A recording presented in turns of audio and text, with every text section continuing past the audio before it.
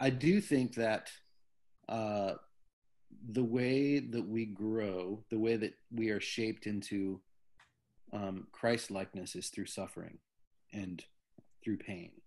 And so, and joy and pain are kind of like kissing cousins. Like you can't really understand joy unless you've suffered. And so, marriage is a kind of crucible. It's kind of like a a way that the way that I've described it in the past is like it's this garden where mercy can grow.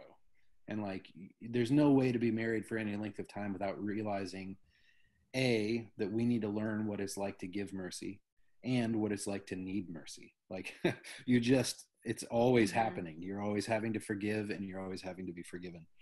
And so yeah, for like it my hunch is like your hunch is that in the same way that most people go through some kind of midlife crisis, you know, most of us are going through some kind of there will be some point in your life where you hit rock bottom and then you slowly climb your way out of it, and when you're on the other side of it you're this kind of new person. You're going through a kind of cocoon, and I think marriages are that way too. I think that you any honest marriage, because you know sometimes the 84-year-old couple sitting on the bench, like it is possible that they've just never really talked about their problems. And they're living a kind of half life where they're just like, well, we're just here and we've never dug in really. But most of the time I would guess that they've got stories, they've survived some things. And the beautiful thing is, like, we were just talking about this the other day, that God, who is outside of time, sees the whole painting of human history, and the whole painting is a masterpiece, right? That brings him glory. And then we are in the painting moving forward through time, and we can't see the whole thing, but we do get these glimpses where like I think when we are invited outside of the painting to see things the way that he sees them, we'll be able to praise him because we can see all the shadows that made the work more beautiful. But when you're living in the shadow part, it doesn't feel like that all the time. But you do over the long haul. Like we've been married 25 years now. We can look back at a 25-year-old snapshot of the painting and see his goodness. You know, you can just see.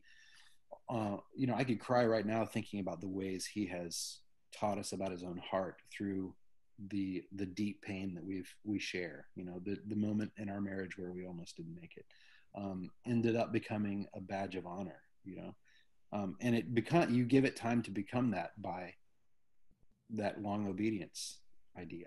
So locking into it and allowing Christ to shape you by means of this other human being that you're walking through time with, that the only way we give that the chance, give mercy a chance to grow in that garden is time. And so I think that's all I have to say about that. Do you have Yeah. No, I was actually thinking about the grace thing, like learning how to receive it and to give it is very important, because in a marriage, like 25 years of marriage, you have to do both. You know, be able to give grace and to receive grace and forgiveness both ways. Like it's